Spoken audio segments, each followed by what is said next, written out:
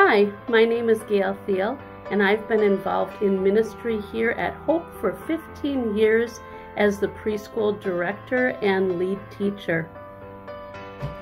I'm Kim Thompson. And I'm Dave Thompson. And we've been at Hope Lutheran for about 28 years. We've been involved in many ministries over the year. Currently, I'm an assistant teacher at Hope Lutheran at Angels of Hope, and also involved with foundations, community engagement, and love doing Vacation Bible School with Hannah.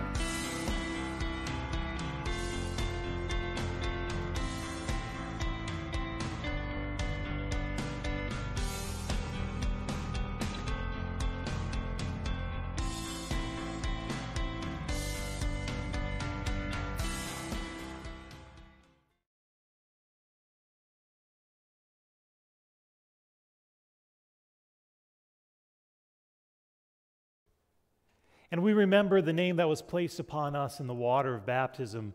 We worship tonight in the name of the Father, and of the Son, and of the Holy Spirit. Amen. Our help is in the name of the Lord, who made heaven and earth. If you, O Lord, kept a record of sins, O Lord, who could stand? But with you there is forgiveness, therefore you are feared. Since we are gathered to hear God's word, call upon him in prayer and praise, and receive the body and blood of our Lord Jesus Christ in the fellowship of this altar, let us first consider our unworthiness and confess before God and one another that we have sinned in thought, word, and deed, and that we cannot free ourselves from our sinful condition. Together as his people, let us take refuge in the infinite mercy of God, our Heavenly Father, seeking his grace for the sake of Christ, and saying, God, be merciful to me, a sinner. Almighty God, have mercy upon us, forgive us our sins, and lead us to everlasting life. Amen. Almighty God, in his mercy, has given his Son to die for you, and for his sake forgives you all your sins. As a called and ordained servant of Christ, and by his authority, I therefore forgive you all your sins in the name of the Father, and of the Son, and of the Holy Spirit. Amen. We respond tonight in the words of the most famous of the Psalms. We speak together Psalm 23. The Lord is my shepherd, I shall not want. He makes me lie down in green pastures. He leads me beside quiet waters. He restores my soul.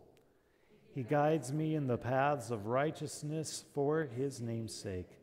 Even though I walk through the valley of the shadow of death, I fear no evil, for you are with me. Your rod and your staff, they comfort me.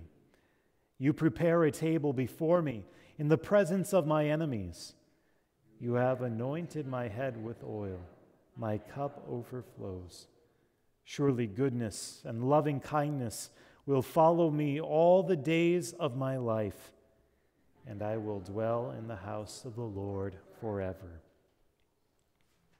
The Lord be with you. And also with you. Let us pray.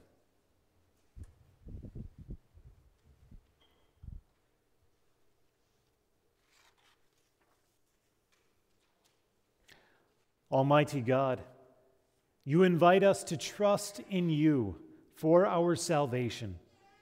Deal with us not in the severity of your judgment, but by the greatness of your mercy.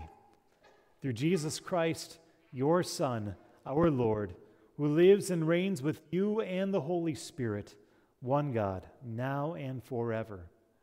Amen. You may be seated.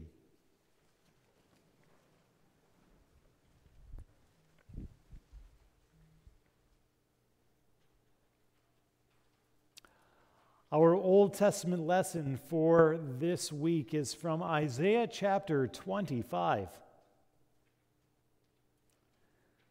The Lord of hosts will prepare a lavish banquet for all peoples on this mountain, a banquet of aged wine, choice pieces with marrow, and refined aged wine. And on this mountain he will swallow up the covering which is over all peoples, even the veil which is stretched over all nations. He will swallow up death for all time. And the Lord God will wipe tears away from all faces, and he will remove the reproach of his people from all the earth, for the Lord has spoken. And it will be said in that day, Behold, this is our God, for whom we have waited, that he might save us. This is the Lord, for whom we have waited. Let us rejoice and be glad in his salvation. This is the word of the Lord. Thanks be to God. The epistle lesson is from Philippians chapter 4. Paul writes, Rejoice in the Lord always. Again I will say, rejoice. Let your gentle spirit be known to all men. The Lord is near. Be anxious for nothing, but in everything, by prayer and supplication, with thanksgiving, let your requests be made known to God. And the peace of God, which surpasses all comprehension, will guard your hearts and your minds in Christ Jesus. Finally, brethren, whatever is true, whatever is honorable, whatever is right, whatever is pure, whatever is lovely, whatever is of good repute, if there is any excellence, and if anything worthy of praise, dwell on these things. The things you have learned and received and heard and seen in me, practice these things, and the God of peace will be with you. But I rejoiced in the Lord greatly, that now at last you have revived your concern for me. Indeed, you were concerned before, but you lacked opportunity. Not that I speak from want, for I have learned to be content in whatever circumstances I am. I know how to get along with humble means, and I also know how to live in prosperity. In any and every circumstance, I have learned the secret of being filled and going hungry, both of having abundance and suffering need. I can do all things through him who strengthens me. This is the word of the Lord. Thanks be to God. I'd invite you to stand, please, for the reading of the gospel. The Holy Gospel according to St. Matthew, the 22nd chapter. Glory to you, O Lord. Jesus spoke to them again in parables, saying, The kingdom of heaven may be compared to a king who gave a wedding feast for his son. And he sent out his slaves to call those who had been invited to the wedding feast, and they were unwilling to come. Again, he sent out other slaves, saying, Tell those who have been invited, Behold, I have prepared my dinner. My oxen and my fattened livestock are all butchered, and everything is ready. Come to the wedding feast. But they paid no attention and went their way, one to his own farm, another to his business. And the rest seized his slaves and mistreated them and killed them. But the king was enraged, and he sent his armies and destroyed those murderers and set their city on fire. Then he said to his slaves, The wedding is ready, but those who were invited were not worthy. Go therefore to the main highways, and as many as you find there, invite to the wedding feast. Those slaves went out into the streets and gathered together all they found, both evil and good, and the wedding hall was filled with dinner guests. But when the king came in to look over the dinner guests, he saw a man there who was not dressed in wedding clothes. And he said to him, Friend, how did you come in here without wedding clothes? And the man was speechless. Then the king said to the servants, Bind him hand and foot, and throw him into the outer darkness. In that place there will be weeping and gnashing of teeth. For many are called, but few are chosen. This is the gospel of the Lord. Praise to you, O Christ. I'd invite you to join me as we confess our faith together using the words of the Nicene Creed. I believe in one God, the Father Almighty, maker of heaven and earth, and of all things visible and invisible, and in one Lord Jesus Christ, the only begotten Son of God, begotten of his Father before all worlds, God of God, light of light, very God of very God, begotten, not made, being of one substance with the Father, by whom all things were made, who for us men and for our salvation came down from heaven and was incarnate by the Holy Spirit of the Virgin Mary and was made man, and was crucified also for us under Pontius Pilate. He suffered and was buried, and the third day he rose again according to the Scriptures, and ascended into heaven, and sits at the right hand of the Father. And he will come again with glory to judge both the living and the dead, whose kingdom will have no end.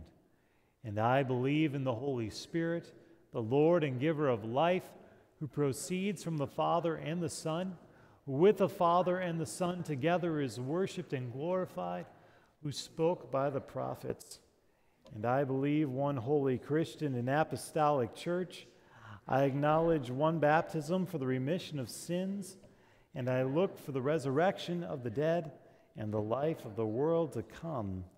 Amen. I would invite you to be seated at this time. We will sing our sermon hymn following the message this evening.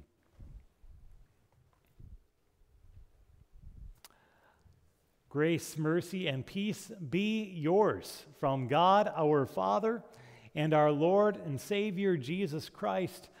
Amen. Hello again, Hope family. I pray that God will bless us as we consider and grow in His Word today. Here at Hope, we are now in the middle of a 3-week journey in which we're taking a look at some of our core family values.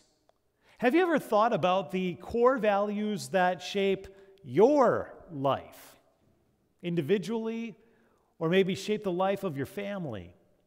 If you had to sit down and think about them and write them out, what might show up on your list? Well, I had the opportunity about a year ago to have that very experience where I was put through a process where I had to sit down and intentionally think about the things that mattered to me, the way that God has wired me up in particular. And some core values kind of came to the surface for me that I value, for example, discipling others, that I value fostering harmony, living generously, pursuing truth. These were some of the things that came up for me. It'd be interesting to hear what would come up for you. I would expect that it wouldn't be exactly the same. And that's because God has brought great variety into His family so that people have all sorts of different things that matter to them, that are incredibly valuable to them. And it's a beautiful thing to see that variety, even as God brings us into one family and makes us one in Jesus. This month, I'm inviting us to consider our Hope family values. When the family comes together, what things do we collectively hold dear? When others interact with the Hope family, what would we want them to see? What would we want them to experience? Last week we heard St. Paul in Philippians chapter 3 as we considered the foundational core value of being anchored to Jesus. My prayer, and I hope it's your prayer too, is that everything we are and that everything we would do as the Hope family would find its heartbeat, its center in Jesus. That we would see ourselves as being alive because of Jesus and for Jesus, for His sake. If we're going to live up to our name and bear witness to our community that we have real hope, that hope must be anchored in the crucified and risen King of Kings. Our hope is never centered on what we can accomplish or on how impressive we can become As the hymn says, our hope is built on nothing less than Jesus' blood and righteousness. So, I pray that our life together, our interactions with one another, and our witness to those around us in this community is dominated by Jesus, our connection to Him, and the life and the hope that we have in Him. And in reality, our being anchored to Jesus allows us to live out what I would like to call Hope Family core value number 2 tonight, which is living with joy. If there was ever a time, ever a year, where people could use a joy injection, I think 2020 is a pretty good candidate. You turn on the news, and it feels like we are witnessing a train derailment in real time. People are sick. Businesses are suffering economically. Hospitals seem to be filling up. Kids and teachers are stuck at home. And it's increasingly difficult to live the life that we would desire to live. On top of all that, it's an election year. Ugh. You've probably not been able to avail yourself of those things that often make life enjoyable, like a meal out, or just going to get a cup of coffee somewhere, or sitting in the stands at Lambeau Field and cheering on our surprisingly successful football team. Paul then comes along in Philippians 4, verse 4, and exhorts us to rejoice in the Lord always. Again, I will say, rejoice. And we say to him, Paul, how? In 2020, how can I rejoice always? When I'm sick, how do I rejoice? When I'm stuck at home trying to facilitate school for 3 or 4 kids, how do I live with joy? When I'm home alone, because perhaps I'm in that vulnerable category in which the virus would be bad news for me, where can joy be found? Well, this past week I had the privilege of leading chapel virtually for our students at our association schools, Green Bay Trinity and NAW Lutheran High School. And as I led chapel with them, I asked them the question, how do you see this jar? Is this jar half empty? Is it half full? Do you tend to be a pessimist? Do you tend to be an optimist? Or do you just weasel out of the question and say, no, I'm a realist. I see it exactly how it is, okay? What do you tend to see when you look at life, when you look at the circumstances around you? And the question is, where do you derive joy from? Do you derive joy primarily from your circumstances? How things are going in life around you? You know, this past week has been pretty nice outside. It's been a little bit warmer. It's been sunny. That does wonders for my mood. It does wonders for my energy. Maybe you feel exactly the same. When we have a nice, warm, sunny day, that can fill us up a little bit. But you know what? Next week might not be like that. And we all know this is Wisconsin. Winter's coming, right? That can drain us. Then we think about other areas in our life. Sometimes, we feel like we have our act together. Whether it's at home, I'm organized, the house is relatively clean, I'm on top of the laundry, maybe it's in your job, I'm getting things done, I'm well respected, I'm making it happen. And that can be pretty good, that can fill our tank. But then there are other times in life where our tank is drained because we feel like we're not getting it done. The obligations are just stacking up around us, and we're not able to hack it. How about our kids? Our kids, for 5-6 months, were unable to see their friends at school, unable to interact with their teachers face to face. Then August and September comes along, and they actually get to be inside a school building.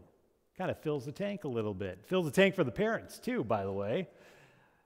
And then the last 2-3 weeks happen. Here we are back in virtual school, and parents are trying to figure out what to do with those kiddos. Maybe on a regular day, you look forward to, a new toy, or a new device. Maybe it's a new car, a new home, and the time comes you're actually able to procure that thing, to purchase it. And it's pretty cool. It's pretty neat to be able to enjoy that new blessing, but in the course of time, that new thing becomes an old thing, breaks down, wears out, needs repair, and suddenly our circumstance finds us draining once again. Companionship. You know the love of a friend.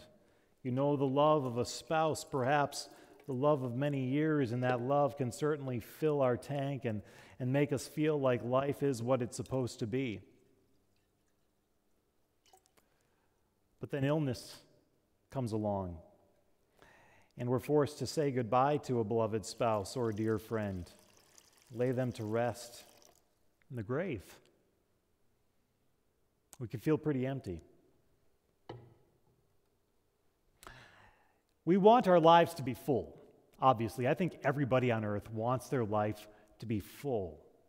And yet, if we chase after that fullness, if we chase after that joy in all the normal ways, and seek to derive it primarily from our circumstances, we'll never get there. Because something will always come along in life, in this world that is broken, under the curse, subject to death, that will leave us empty. This would be a sad place to end our message. But don't despair. Let's check in again with St. Paul as he composes Philippians chapter 4 this evening. In Philippians 4, St. Paul tells us to rejoice in the Lord always. Here's a question for you. Where is Paul as he's writing his letter to the Philippians? He is imprisoned. He's in jail. Paul calls himself an ambassador in chains in his prison letters that he sends out in Philippians and Colossians, for example. Calls himself an ambassador in chains. He was a very successful missionary, went to cities, taught lots of people about Jesus for the first time, along the way made an army of friends and companions and fellow workers in the gospel. And now he's imprisoned. He's separated from them. He is unable to have freedom of movement. He would have every reason to believe that his life was pretty empty. And yet, as you read Paul's epistle to the Philippians, what you read is the exact opposite. That despite his circumstance, his life is not simply half full, it is brimming to absolutely full. In every page, he's rejoicing, he's giving thanks, he's pouring out thanksgiving for what God has done in his life and the opportunities that he has. The question is, how is this even possible? It's possible because of those few words that he attaches to the command to rejoice in Philippians chapter 4. He says, rejoice in the Lord always. Again, I will say, rejoice. Fullness is possible for Paul because Paul remembers that he is in Christ. Rejoicing always is possible when it is rejoicing in the Lord. To the naked eye, that sounds like wishful thinking. That sounds like delusion. But by faith, we come to see our lives are really never half empty. And they're really never half full, but they are always really full to the point of overflowing. This is what King David, for example, is talking about in Psalm 23 when he says that my cup overflows. You remember that? It overflows because he remembers that the Lord is his shepherd. He remembers what he has in belonging to God and belonging ultimately to Jesus. It's what Jesus is talking about in John chapter 4. He's with this woman at the well in Samaria near Sychar, and he says, I can give you water that will well up in you as a spring leading to eternal life.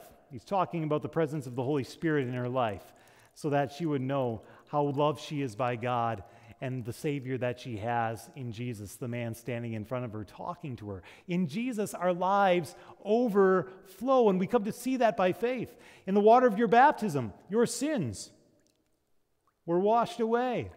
You were made a child of God, an heir of death-destroying life. You open your Bible, and from all of its pages, you hear the voice of the God who made you, who loves you, who's promising to work all things for the good of those who love him. You interact with a fellow believer in Jesus, and that believer encourages you to look to Jesus as the author, the perfecter of your faith, as the one who holds all things together for you. And in that interaction, you're reminded that your life overflows to the glory of God. You struggle with weakness, but you're given the promise that even in your weakness, God's grace is sufficient for you. In fact, we're told that his power is made perfect in weakness, and our life overflows. You gather tonight to receive bread and wine, but you don't receive bread and wine alone. Your truly present Savior is here to assure you of his love, of his victory, of his forgiveness that is yours, and your life overflows. Perhaps you hear this message at a time when you're feeling isolated and alone. And yet, in hearing this message, you're reminded of Jesus' promise to you, I am with you always, to the very end of the age. You might even have to lay a loved one to rest in the grave, in death. And yet, even there, in death, whether we or a loved one faces it, we do so with a life that overflows. For we have a Savior who said to us, I am the resurrection and the life. Whoever believes in me, though he die, yet shall he live. And whoever lives and believes in me will never die. You get the picture? In Jesus, the cup runs over. In Jesus, we overflow. And that's how we rejoice always. Again, we say rejoice.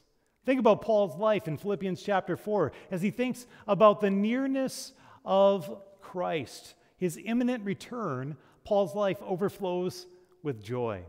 As he refuses to fixate on the circumstances around him and instead brings those to the Heavenly Father in prayer. He says, the peace that surpasses all understanding will guard and keep our hearts and minds in Christ Jesus. His joy overflows. As he thinks about what is good and true and right and excellent and worthy of praise, Paul's life overflows. As he even thinks about that gift that the Philippians have given him. By the way, Philippians is kind of like a thank you note. The Philippian Christians have blessed Paul by providing him a gift while he's in prison so that he actually has food to eat and clothing to wear, which is a really good thing.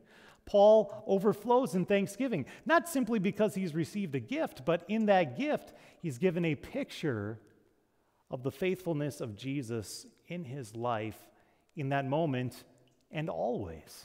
Because there are other moments where he doesn't have as much abundance materially as he has in that moment, and yet he said, I've learned the secret of being content. I can do all things through him who gives me strength. And Paul's life overflows. And our life can overflow with joy as well. Because the promises that God made to Paul are the promises that God makes to you. The faithfulness that God demonstrated to Paul is the faithfulness that God wants to demonstrate for you. The promise that not even death can separate you from the love of God in Christ Jesus that God gave to Paul is the promise he gives to you so that you and I can say with St. Paul, in all things, you know what? To live is Christ. To die is gain. All of life can be lived at the point of overflowing with joy. Why? Because of that first core value, because we are anchored in Jesus, because he is ours and we are his. We have a source of life that is different than the rest of the world around us. And by the way, it's a source of life that God desires for the rest of the world around us as well. And as we overflow in joy, we become a source of blessing to others. As we overflow, we become a source of generous love and care to others. And through us, people get to see who God is and how good He is and how faithful He is to meet our need and to meet their need according to His riches and glory in Christ Jesus, as Paul says a little bit later in Philippians chapter 4. So may God bless us to come to know, to remember, to celebrate the fullness that is ours in Christ, so that we may live with true joy individually, that our life together as a family would also be marked by joy. In the name of Jesus, amen. Now may the peace of God, which surpasses all understanding, guard and keep our hearts and minds today and always in Christ Jesus, our King, our source of unending joy. Amen. At this time, we join together in the hymn, Joyful, Joyful, We Adore Thee.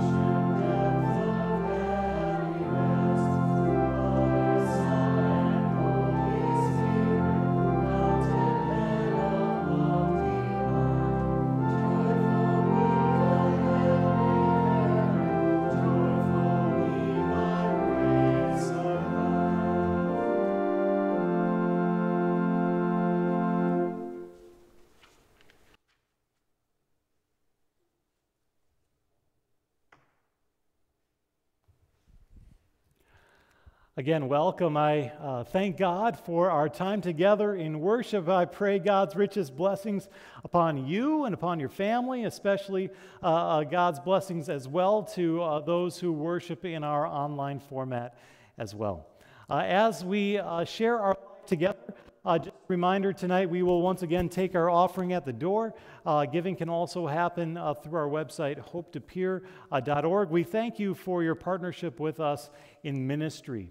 In connection also with that, many of you perhaps have already received a letter in the mail if you are an established member of Hope Lutheran Church, just asking you to prayerfully consider partnering with us in 2021. We know that this year has not been an easy year for many people, and yet we ask you to consider how God has worked in your life. And as He has been faithful to meet your need, that you would faithfully consider being a source of blessing within our ministry as well as within all of your daily callings. So as you receive that note, receive it with a spirit of prayer, thanksgiving for what God has done, and with the reminder that God continues to be faithful to us, and He will provide for us and sustain us as we live under His care and by faith in Him. A couple other things we want to draw to your attention, ways to be a blessing to our community as well. You see in the back corner of the narthex, our giving tree is up and available. We want to be able to be a blessing to our community in providing gifts, Christmas gifts for those in need this year. We'd invite you to consider being one of the people who would provide a gift through our giving tree. In addition, if you want to be a blessing, you could go to Culver's on Tuesday, October 13th from 5 to 8 p.m. Go through the drive-through line, for example, over at the Culver's in West Appear, right over by Walmart. And a percentage of your purchase that evening will also go to bless the efforts that lead to the giving tree. So that will also be used to purchase gifts for families in need. So there you go. You don't have to cook on Tuesday night. Just go through the drive-through at Culver's. You will be set between the hours of 5 and 8. In addition, we are collecting currently prepackaged snack foods to share with people in need in our community. You see, if you're in our narthex, a couple little frog-looking things. We would invite you to join us in providing prepackaged snacks that will be distributed to those who use the NEW Community Shelter, as well as students in need in our area schools. So if you participate in that, you'd also be a great blessing to those in need in our greater Green Bay community as well. Those are the key things I wanted to share with you this evening. There are other things going on here at Hope. We'd invite you to take your announcement sheet home with you tonight, or always be able to access it at our website, hopetopeer.org, as well.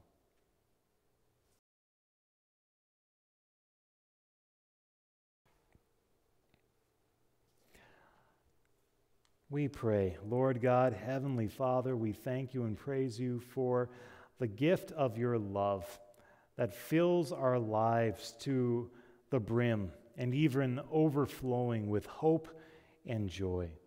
We thank you for the promises we have in Jesus of forgiveness and life forever because of his death and his resurrection for us. We pray by the power of your Spirit that you'd cause us to rejoice in your goodness and love each and every day, regardless of our circumstances, and so point to the hope that is ours in him.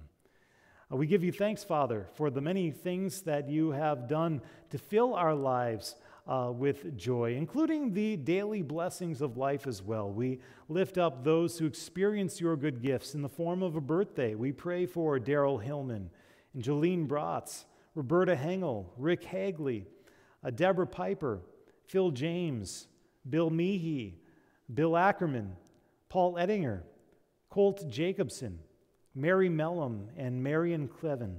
Lord, we ask your blessing upon these, your servants, as they rejoice in your goodness and love. We also praise you with those who celebrate wedding anniversaries. We pray for Steve and Beth Siebert, for John and Nikki Fawcett, for Megan and Scott Bierhalls, Gary and Brenda Burkhard, Christopher and Jessica McCormick, Amanda and James Borchers, and Rick and Joan Stenclift. We ask your blessing upon these couples as they rejoice in your goodness and love that you've shown to them in their life together as family.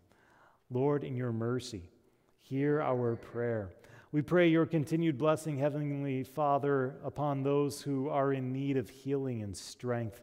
We especially lift up our community during these difficult days where many are being stricken by the virus that is going around, by the coronavirus. We ask your blessing upon all those who are ill, that you'd grant them healing, that you'd be especially with all those who work in our hospitals, grant them grace and endurance and safety as they carry out their calling for the good of many.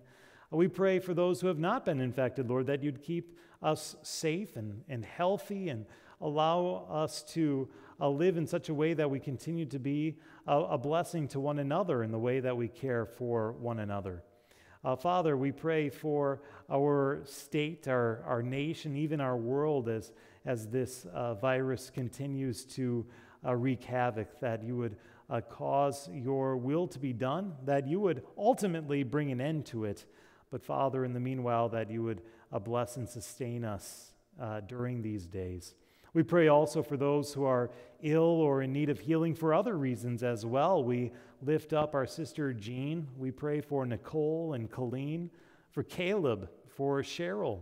We pray for Bob and for Paul, Pastor Pet. We pray for Nicole and Robert. We pray for Jack and for Mark, for Jen and for John. We pray for members of Bob Gauze's family. We lift up Randy and Ken, Ella, Jody. We pray for Becky, for Jerry and Sandy, for all those who are in need of healing and strength, Father, that you would work in their lives according to your good and gracious will and help them to know that you are near. Lord, in your mercy, hear our prayer. We pray, Father, for all those who are in positions of leadership over us at every level of government, that you would protect and keep them, and that you'd cause them to fear you, so that they would do what is just and right for the good of all. We pray for those who serve and protect us, Lord, in our armed forces, also our police forces. We pray for those who provide for us, our first responders, firefighters, emergency medical professionals, that you'd bless them and keep them in their labors. We pray for all those who carry out their daily callings with greater difficulty because of the pandemic, that you'd grant grace to them, that their callings would continue to be a blessing for us and we to them. We pray, Father, for children and for teachers as they teach and learn, Lord, that you'd grant your grace to them as well, that you'd look with favor upon us and provide for us, not as we deserve, Father, but according to your mercy. Lord, in your mercy, hear our prayer.